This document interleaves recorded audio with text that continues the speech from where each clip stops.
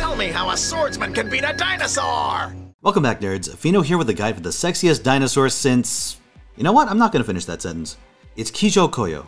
She's a 4-star Berserker coming with the imminent Fate Requiem crossover event. Koyo is a defensive, self-buffing, pseudo-supportive attacker? She wants to be a lot of things, so let's try and unpack this. First up, we've got Morph, Dinosaur. Multi-turn 30% defense buff, respectable. I prefer hard mitigation on my Berserkers, but it's okay. Kinda like what Ibaraki has, except while Ibaraki also comes with a supplementary single-turn defense buff, Koyo has star absorption. Here you're faced with your first big decision point. With a 3-turn duration and 5-turn cooldown, you can keep the defense effect going for more turns than not. However, the absorption buff is only for a single turn, meaning you also have an incentive to hold it for burst turns. If you're running a Merlin comp, I'll recommend the latter because you'll have access to both stars and consistent healing to compensate. Next up is Thread of Life. It's a 2k party heal, single debuff cleanse, and it also drops 3 turns of insta-kill immunity. That last part is extremely situational and the heal is neither large nor frequent enough to play around. So in typical play, I'd just hold it until you need the cleanse, or Koyo is in immediate danger of dying. More than normal for a Berserker, I mean. Lastly is 9-headed Dragon's Lightning. Or Fire, I've seen both. Multi-turn Quick Buster hybrid buff with a targeted overcharge component.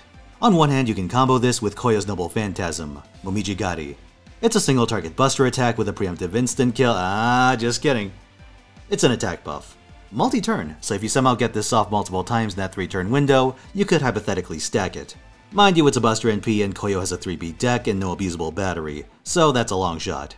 Realistically, you just write off it for face card damage on follow-up turns.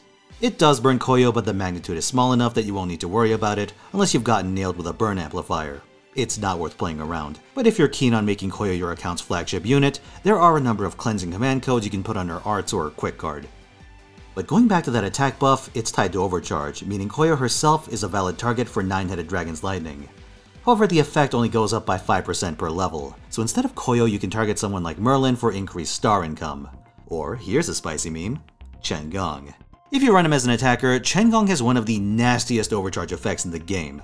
If you have at least 200% and his NP doesn't immediately kill an enemy, it hits them again for additional damage. Arash works in a similar way if you want to go with that route, but the Gong Man actually pairs nicely with Koyo on account of his party defense buff and massive Berserker's steroid. Of course his NP kills an ally and he provides very little charge on his own, so you need to play around those. Maybe Gong the Dinosaur once she's blown her load, or someone like Anderson after you get his buffs.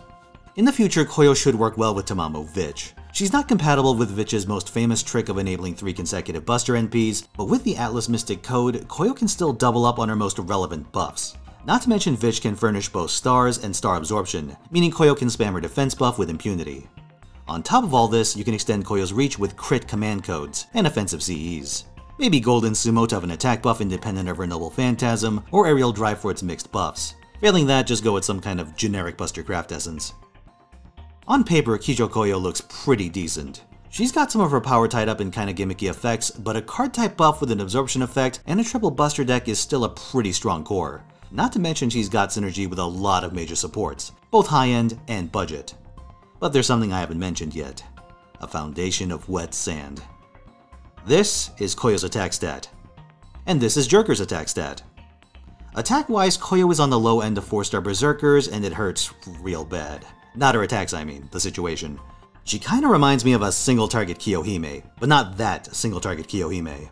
Kiyohime is an AoE Zerk with a bunch of buffs, debuffs, and defensive utility, but she hits like a potato. Darius, on the other hand, is a hodgepodge of weird utility shit, but 1000 more attack. And they hit for comparable amounts of damage. Actually, I think Darius gets a relevant buff this year, but that's beside the point. The point is that your servant's base attack stat counts for a lot, and Koyo's is low. On a collision course with Cha-Cha low. For a gacha servant, that's a problem, because if you were playing the game last year and got Jerker, you get her at NP5 just for playing her event. You'd have to pull 5 copies of Kijyo Koyo just to compete.